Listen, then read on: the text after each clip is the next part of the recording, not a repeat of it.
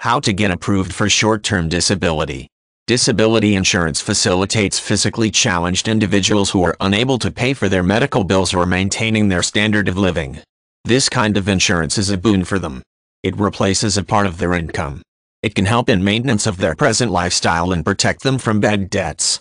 In some states, the law requires employers to provide staff with disability insurance. These two kinds of insurance may be given as a part of employee benefits program. This is often a part of employee package. Short-term disability plans substitute or replace income for the early period of a person's disability. Generally, plans provide disabled people with benefits that range from as small as 2 weeks or as long as 2 years.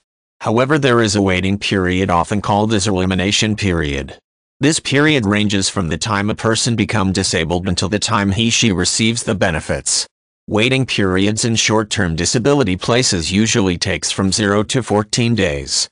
If a person has a short-term disability plan with a waiting period of 14 days, and a disability he/she has prevents him/her from working for the period of 3 weeks, benefits will be provided in the 3rd week of disability, not in the first 2 weeks.